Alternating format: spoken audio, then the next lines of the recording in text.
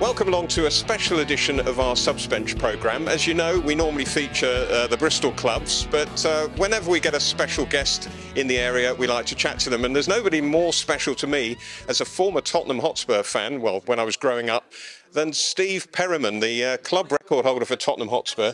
Thank you so much for joining me. My pleasure. Just to talk about a few memories. The Bristol fans might not understand so much, but Somerset fans are going to get the chance to hear you talk about the old Tottenham days in the next few weeks, aren't we? Because you've got an event happening in Bridgwater. Absolutely. 16th, which I think is Friday week, but 16th of September in Bridgwater.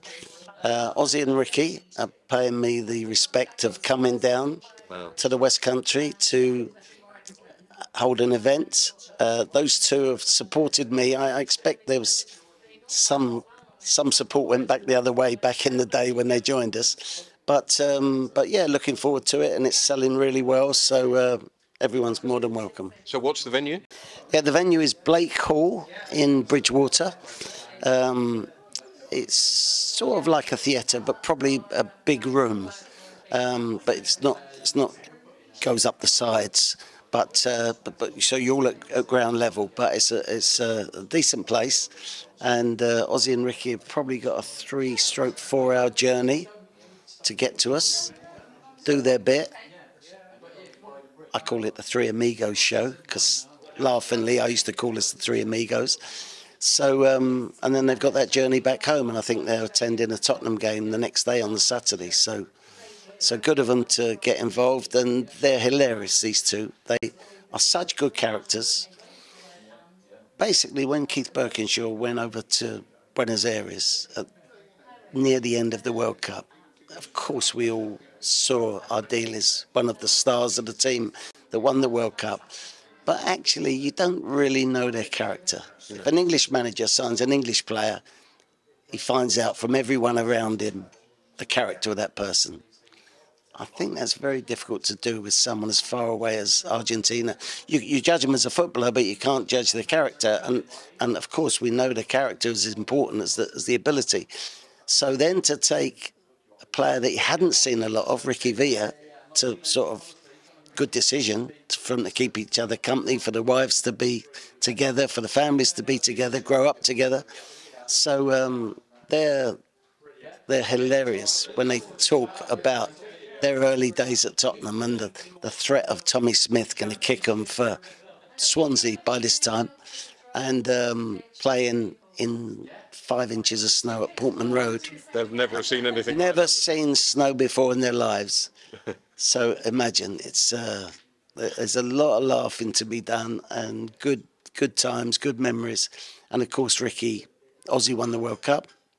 And Ricky won the FA Cup, didn't he? Not on his own, and Ricky won the FA Cup, not on his own. Goal, yeah. Fantastic goal, and just an interesting story is that I was talking to Ricky one day, and I said, Ricky, tell me what you did with the ball at home. And he lived on a ranch. So, vast ranch, so many thousand head of cattle. And he said, Steve, I just had a football. I used to run in and out the trees and back, in and out the trees and back. And I know what I did. I was outside of my council house just kicking the ball against the wall, as we all did. And then you moved to the road, because there was so few cars in those days. And we'd do a bit of keepy-uppy against a neighbour. And then when more kids came out, we'd go over the park or the fields. So Ricky said, Steve, so you've got to understand that there's not that many kids in our area. So I didn't play 11v11 until I was 13, when by this time I've gone to the bigger school, but it's farther away. He said, in fact, I used to ride a horse to school. And I'm thinking, what do you do with a horse when you're at school all day? So he said, so I'm playing this first game, 11v11, and the sportsmaster, or the coach, or whatever you want to call him, is screaming at me, Ricky, pass it, Ricky, pass it. And I'm thinking, what's this pass? So basically, when you saw that goal, that was such a fantastic winner, he was just recreating what he did as a kid, in and out the trees on the ranch. Wow. Amazing how it all Manchester goes City back. defenders like trees then. Well, yeah, he had to beat Garth as well because Garth had no movement. He's just stood there when you watch it again. So he had to beat Garth, beat the defender, beat another defender. Now we're all fearing he's lost his chance, and guess what? He gets it in. Is that still the greatest FA Cup goal, final goal, do you think? I think the FA Cup has lost a bit of its sort of glory and its shine. Yes. So I actually, if there's anything else to be done on that day, I don't wait for the FA Cup final. I'm not proud to say that, but that's how it was. In our days, you remember Enfield playing in the amateur Absolutely, cup final. So I certainly remember most finals from, I was born in 1951, probably from 56, 7. I remember every team that played in the cup final. Notts Forest beat Luton 2-1, etc. Yeah, yeah. And so some fantastic moments. Ken Montgomery saving the shot at goal from Leeds when Sunderland beat Leeds famously. Yeah. So all those famous moments, and this is what this was folklore to us, wasn't it? It was. These stories. And the Tottenham thing was that you always won the cup in years ending 1 and 2, didn't you? Absolutely. So I wrote a book a couple of years ago, and A Spur Forever, and I always say once a Spur, always won. Yeah. Just to pay respect to that one part of the famous years: 60, 61, 20, 21, 50, 51, 90, 91. Just keeps coming. It certainly does. Now, you are very proud to have been the record appearance holder for Tottenham Hotspur. Do you look back now at the game then and look at it now and think, well, these are almost two different sports altogether? Yeah. Pitches, agents, punditry. Cameras everywhere. Everywhere, absolutely everywhere. The media going on behind everything, social media. If I had a rough spell at Spurs, which I think I did for about 18 months, if you were the wrong type of character, that type of intense scrutiny could kill you. Yeah. And then do you come back from that when it sends you even lower than you are? Yeah. So I'm absolutely delighted for the era that I played in. An era where managers ruled. I think there's a lot of people between the manager and the owner now, which suggests they don't trust the manager. Well, if you don't trust the manager, don't appoint him. So I like the era where Shankly was all-powerful at Liverpool, Bill Nicholson all-powerful at Tottenham, Ferguson, Wenger. These people ran the club from top to bottom, and there weren't all these people in between. And they took the responsibility and they ran with it.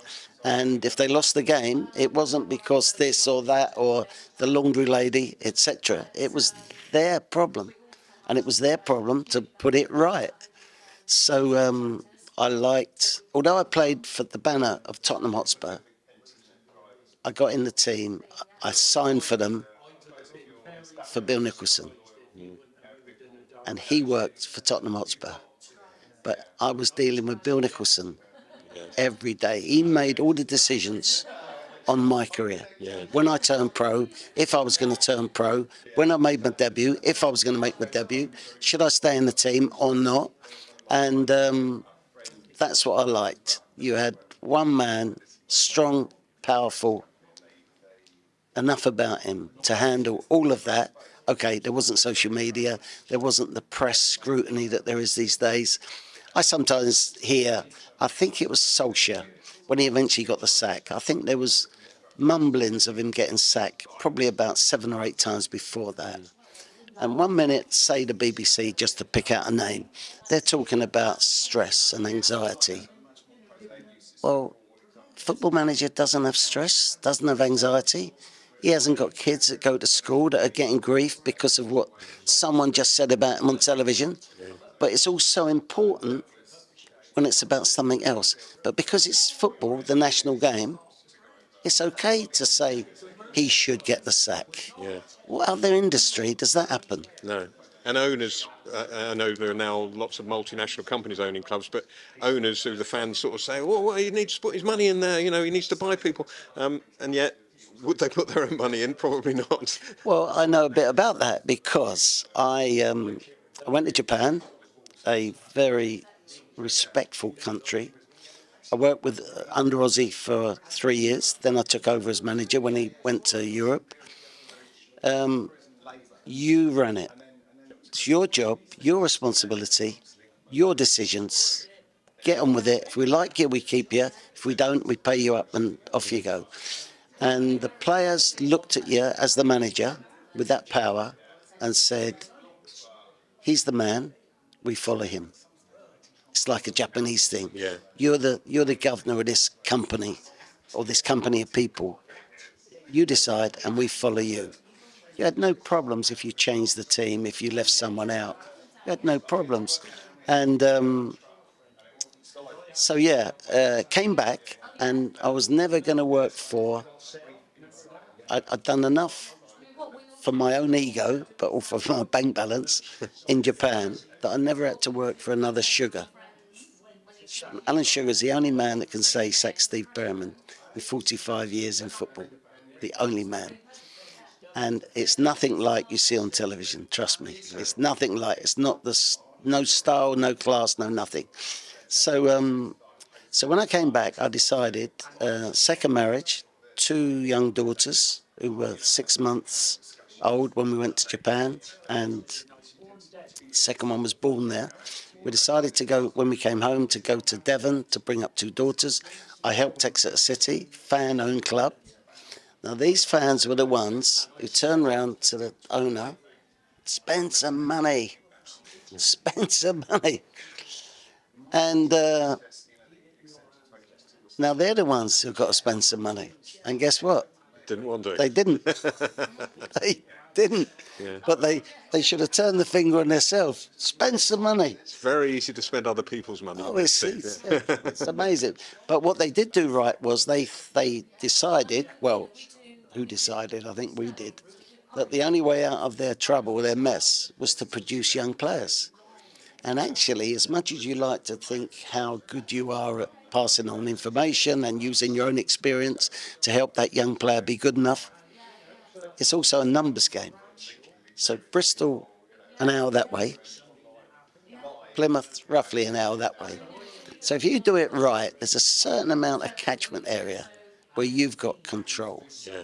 And if you do it right, the numbers games throw up a certain amount of players. But now you're helping that by your own experience. So that was the best decision they made. And I think the other week they picked an 11 that there was 9 homegrown players in it.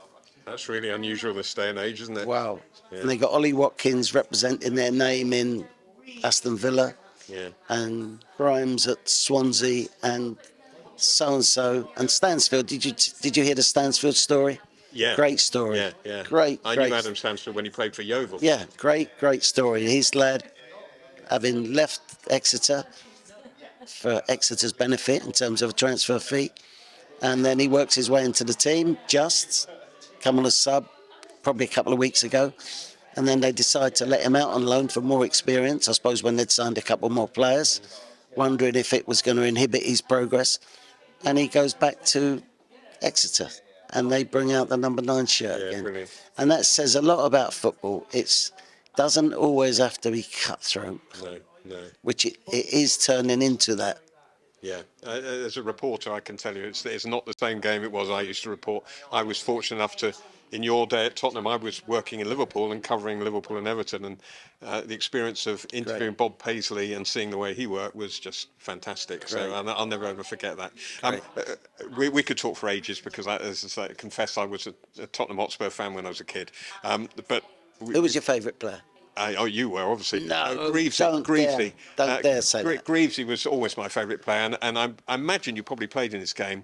The game that sticks in my mind, apart from the UEFA Cup finals, but amazingly was a testimonial. It was Greaves' testimonial. He'd been at West Ham and he'd come back, and Tottenham played Feyenoord. Yes. And there was about 50,000 in White Hart Lane, and within about, my mind says within about 10 minutes, so it might have been a bit longer, Greasy waltzed through the defence and scored. It was amazing. I passed him the ball. You passed him the ball. Yeah. And that as And I say, was a testimonial game. I think he was offside, but Quite possibly. that's not If not the referee or linesman had disallowed that, there would have been a riot, wouldn't there? Absolutely. So that actually, strangely, a testimonial game is one of my favourite memories, I because played with Jimmy for Greasy- 6 months. Yeah, and he's such a lovely bloke as well. Wonderful. I met him several times as a junior reporter, and he was kindness personified. So, rest in peace, Greavesy. I spent a lot of time with him in later life when he was on tour doing his talks.